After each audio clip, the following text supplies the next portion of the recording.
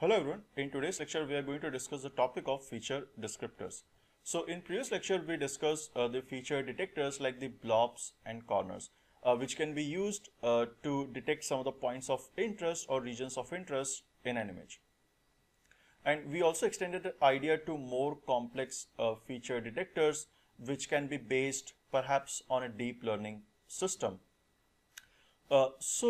Basically, essentially, the bottom line is the feature detectors detect some point or some region of interest in an image.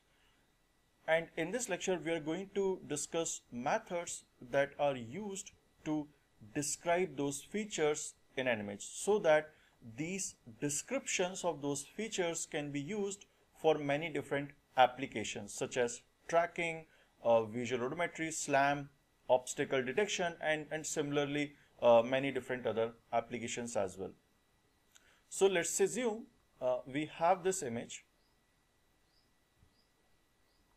and let's assume that we have some region of interest and we have another region of interest. Now depending on what feature detector we use, for example, we can either use blob detector or we can use corner detector. So let's assume if we use a corner detector, we get these results. Perhaps this one and maybe this one. And let's assume if we use a blob detector, then we get results something like this. So for example, for this we may get a blob like this with center over here, and the radius denotes the scale of the blob.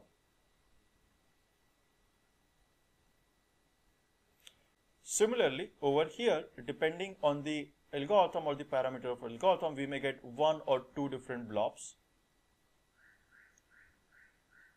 So we may get either these two blobs or maybe we get one blob, where the scale of the blob is again represented by the radius of the circles or maybe the length of the principal axis of the ellipse. So now let's assume that we are working on object detection.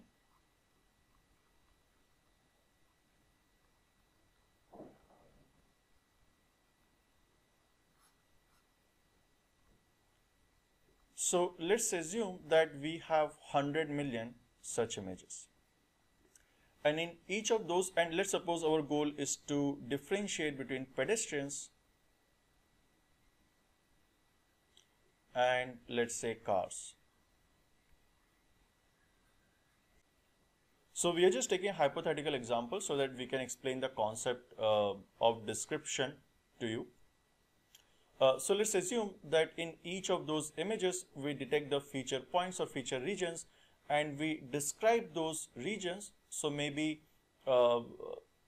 we select a small patch around the center of the feature point and we compute some function of those region.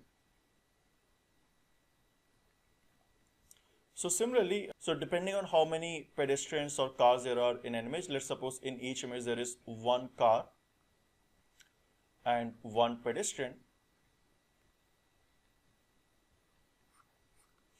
then we get 100 million examples of F car region, and again we get 100 million examples of F pedestrian region. And during the training, let's suppose we have a machine learning system. So we pass these 100 million examples to the machine learning system for it to learn as to what description corresponds to car and what description corresponds to a pedestrian. So after the training of the system with this 200 million examples, we finally, let's suppose we get a new image where again there is some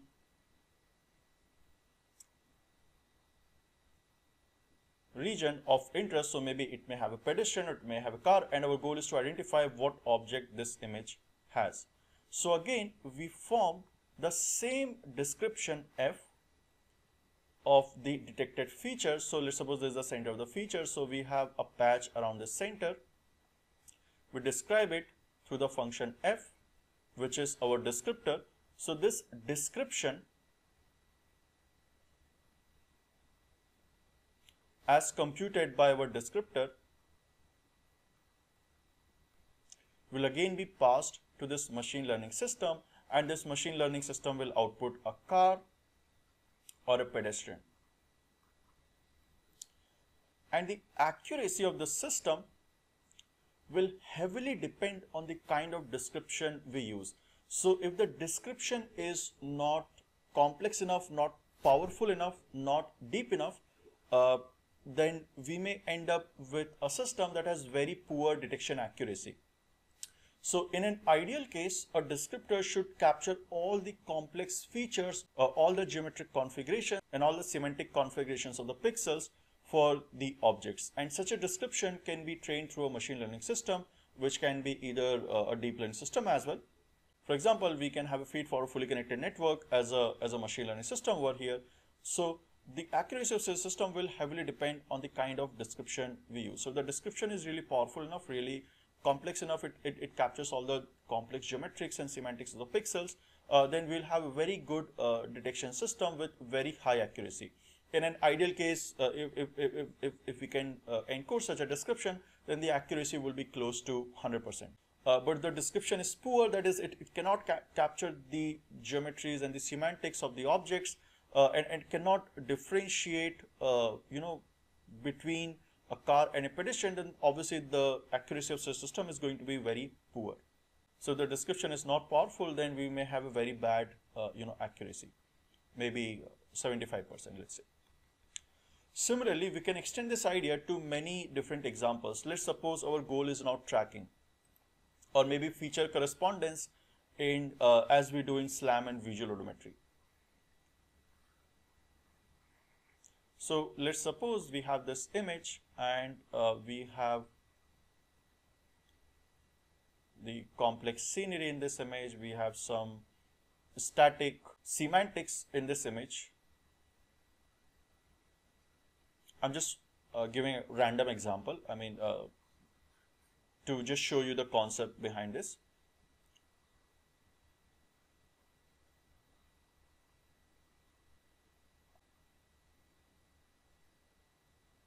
So now again, let's assume our camera is moving, or we capture this image of the scene from two different angles. So now let's suppose we run corner detector. So in an ideal case, we get these corners.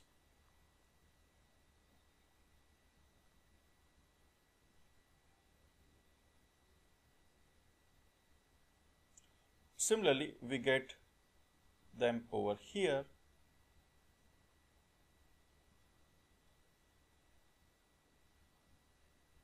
And again, there are going to be some noise as well. So for example, we get some noisy corner over here, and likewise there are some noise over here. So now our goal is to identify which point in this image matches with which point in this image. And this is very useful in the depth computation as well. For example, in stereo images, if we have calibrated and perfectly aligned stereo images, then our goal is to identify the shift in the pixel when we go from left image to right image. So this shift is known as the disparity. So to compute the disparity, first we'll have to identify which pixel matches with which pixel in this image. And based on that, we can, for example, if you're talking about multi-view geometry, then we can find what pixels in one image match with what pixels in other image. We can triangulate them and maybe reconstruct the 3D representation of a scene that we are looking at from many different 2D images that we capture of the scene. In visual odometry, we would like to compute the movements of the vehicle as a vehicle moves in environment, like what's the movement of the vehicle in the environment, and also we would like to build a map as well. So corresponding these corners or these feature points across the images becomes very useful.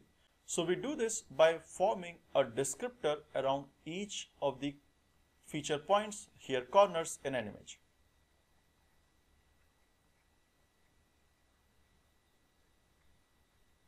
Similarly, we form all the descriptors around all the detected feature points in this image, including of those of the noisy ones, because we cannot know which ones are noisy and which ones are the true corners.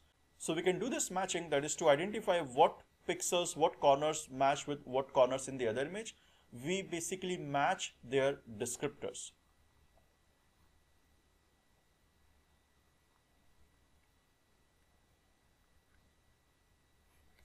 So matching of these descriptors and identifying which descriptor matches best with which descriptor gives us the correspondence between the pixels and the corners in the image. So for this matching to be very robust, the description of the region around a feature point should be very robust. It should be deep enough, should be complex enough that it captures the underlying geometric and the semantic properties of a region around the feature point, so that we can match the features computed from two different viewpoints which may share the same local properties around them. And the task of the descriptors is to capture those local properties. They may be geometric or they may be semantic, they may be any different property for that matter. So an ideal descriptor will capture all those local properties around a feature point so that we can efficiently match them, or we can robustly match them. So the bottom line is feature descriptors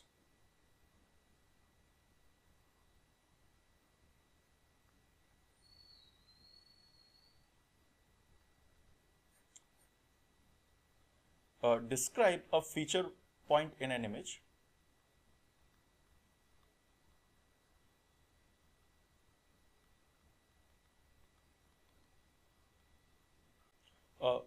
so that the descriptions computed by the descriptor of a feature point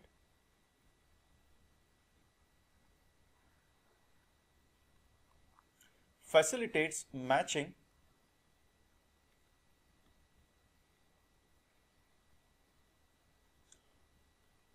of those feature points across images.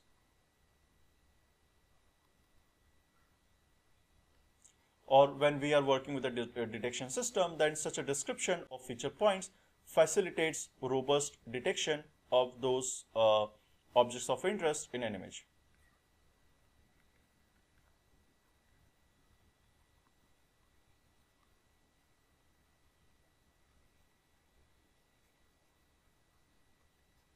Detection or classification, as our previous example was that of a classification.